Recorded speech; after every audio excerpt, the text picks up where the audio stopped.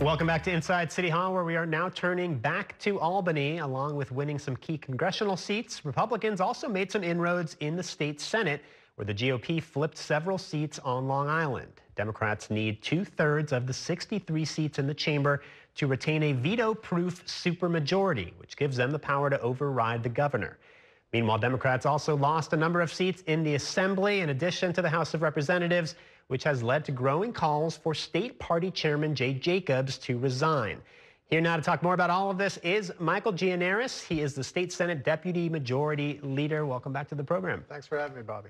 So let's start with the good news. The State Senate performed relatively well in Tuesday's election. You started out with 43 of the 63 seats in the chamber. There are still a couple of races that have not yet been called, right? So where do you guys expect to land once the dust is settled? Well, we're hopeful to maintain a supermajority status, which has, by the way, never happened in the history of the state until we did it in the last election. So just for some context, we're coming off the largest majority the state has ever seen.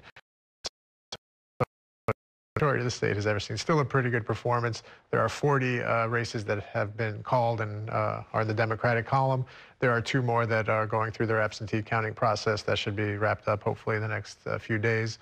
And we're optimistic and hope to come back with 42, which would be an amazing feat. So you would need to win those 2 close races. One of them is here in the city. It's the new district in Brooklyn, a plurality Asian district, and the Democrat in that race is slightly ahead with some absentee ballots still to be counted. Ewen Chu, you see there, with 50.3% of the vote, but I think the difference there, only a couple of hundred votes. Yeah, it's very close, but one thing we saw universally across all the close races was that the absentee ballots cut in favor of our candidates. So the fact that she's ahead even going into that process bodes pretty well. We're confident that Ewen will be joining us. And as you pointed out, I think in the intro, Southern Brooklyn was a tough political terrain for Democrats this cycle, both in Congress and the Assembly. And if Ewen pulls it out, we will have won all the seats that touch Southern Brooklyn for the state Senate. So again, we're feeling pretty good about how we performed.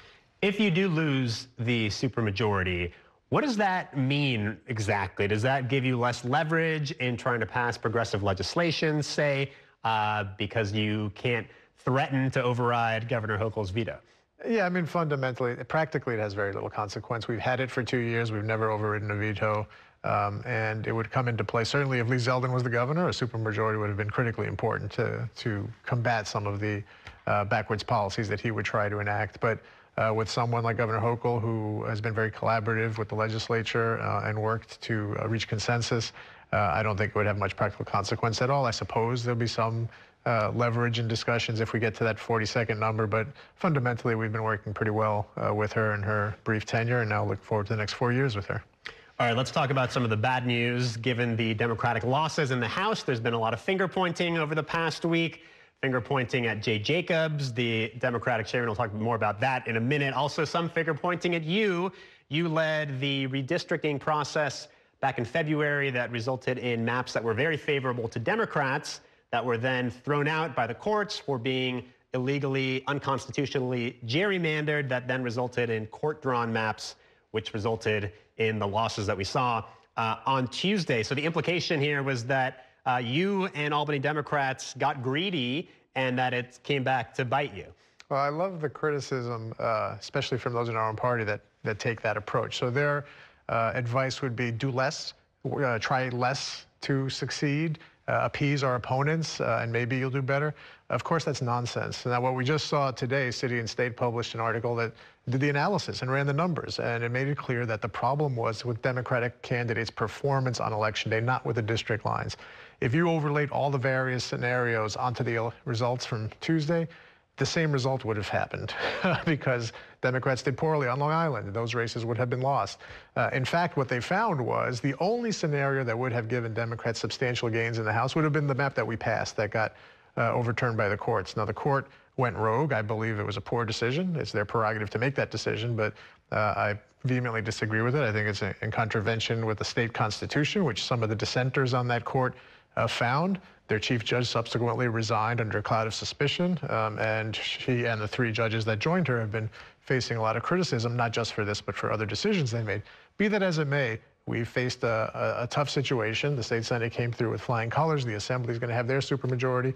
The House was a little tougher, and people need to ask why that happened. But I think no less of an authority than Dave Wasserman, who knows these things, just tweeted today that this was not a redistricting problem. These are all districts that Biden won. And so the performance of the candidates for Congress seem to have been the main culprit here. Well, why did the candidates perform so poorly then? I mean, what should Democrats have done differently in this segment? Well, I suspect there'll be an autopsy. My prerogative was the state Senate, and we won a lot of races in these places where the congressional candidates did not fare as well.